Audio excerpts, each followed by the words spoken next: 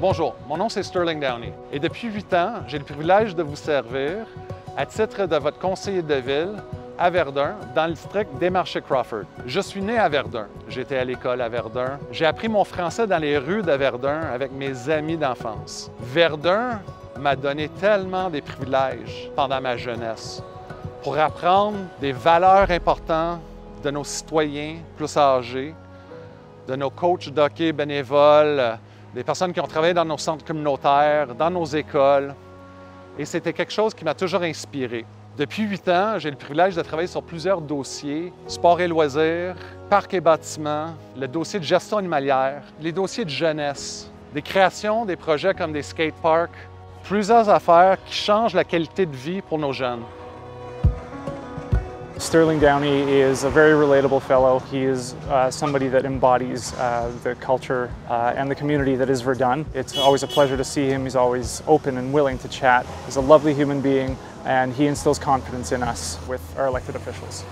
Je suis aussi très connu pour mon travail depuis 25 ans dans l'art urbain. Pour moi, l'art, c'est tellement important dans une ville parce que ça ajoute de la couleur et ça compte une histoire. Ça compte l'histoire de la peuple qui a construit l'arrondissement, qui a construit nos rues, nos associations sportives, les gens qui nous ont donné nos valeurs aujourd'hui.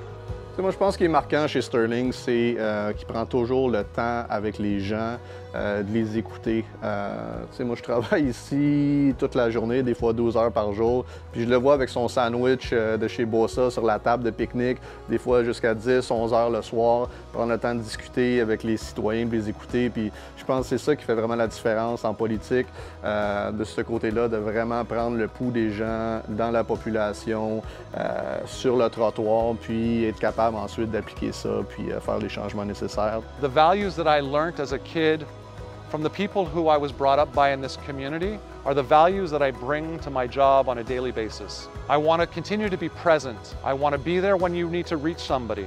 Et je vous promets de continuer ce travail-là de cette manière-là pour bien vous desservir et pour être capable de voir les enjeux qui vous préoccupent en fait, mais de vos propres yeux.